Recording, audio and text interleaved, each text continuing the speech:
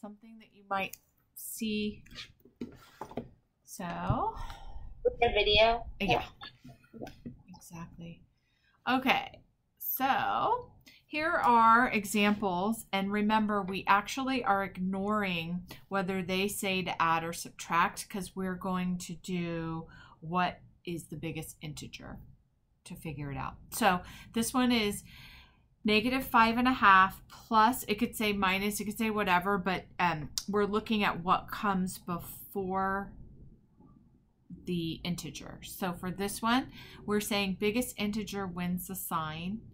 So even though this says adding, what we're using this for is to find out whether it's a positive or negative. So this is a negative, this is a positive, this is a bigger integer, so we know the answer is going to be negative.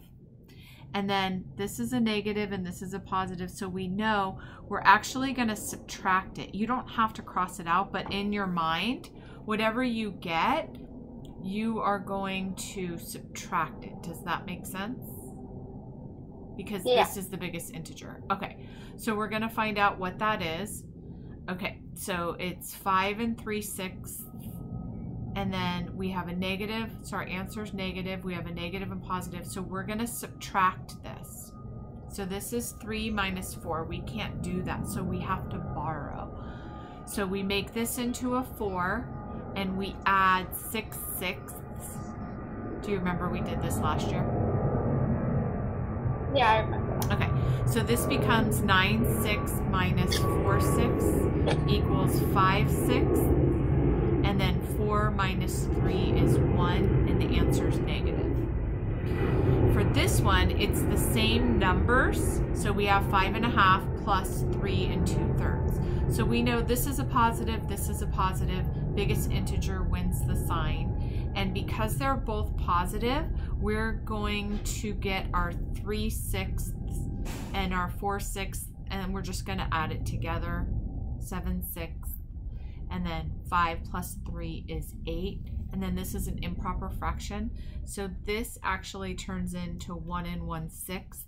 And then we add these two together. 8 plus 1 is 9 1/6. Does that make sense to you? Yeah. Okay. Then this one, we have a negative and a negative. So biggest integer wins the sign. Our answer is going to be negative. And then we're going to add these together, because they're both negatives. Does that make sense to you? So you don't really need to cross these out. I just don't want to get confused. So I'm just going to kind of cover it up and know that I have to add it together. So this is going to be -8, and then this is 3/6, and this is 4/6. So it is 7/6. I'm going to do the same thing. I'm going to turn this into 1 1/6, and then I'm going to add these together. 9 1/6, and my answer is negative. And then this one, biggest integer wins the sign, so my answer is going to be positive, and I have a positive and a negative, so I know I'm going to subtract. So this one actually stands that it's going to be a subtraction problem.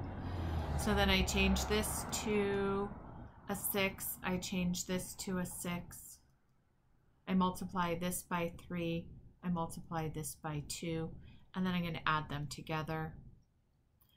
And then, oh, sorry, I'm not going to add them together. I'm going to subtract them. So I can't do that without borrowing. I add this 6/6 here. 9/6 minus 4/6 equals 5/6. And then 4 minus 3 is 1, and my answer is positive. Do you have any questions about that, Hadley? No. Okay. Can you give me some examples of school? Do you have any homework? We can do it. No, I didn't have any homework today. Okay. Can you share one that you did yesterday or the day before? Today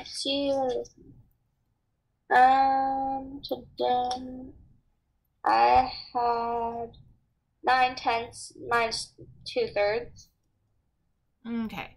So we have a positive, and then this is going to be subtraction, right? Yes. So then we have 30 and 30. I changed my 10 to a 30 by multiplying times 3. Anything I do to the bottom, I do to the top.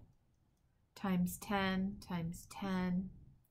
And then biggest integer wins the sign. So my answer is going to be positive. I have a positive and a negative. So I subtract 7/30, and my answer is positive. Yep.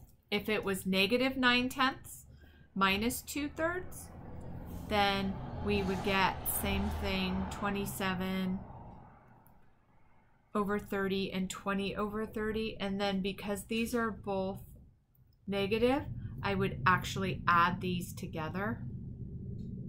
And my answer is negative. And then I have to change this into a mixed number. So it'd be 1 17/30. Make sense? Yeah. Awesome. Can you give me another one?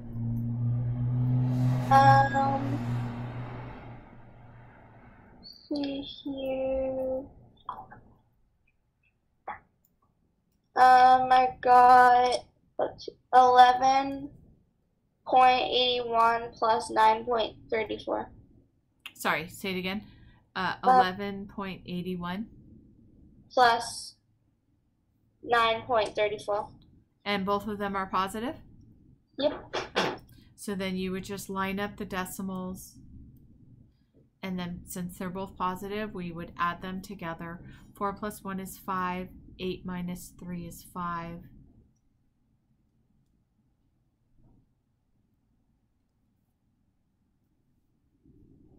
If this was negative 11.81 minus 9.34, both of my integers are negative, so I'm actually going to add them together. And my answer is negative.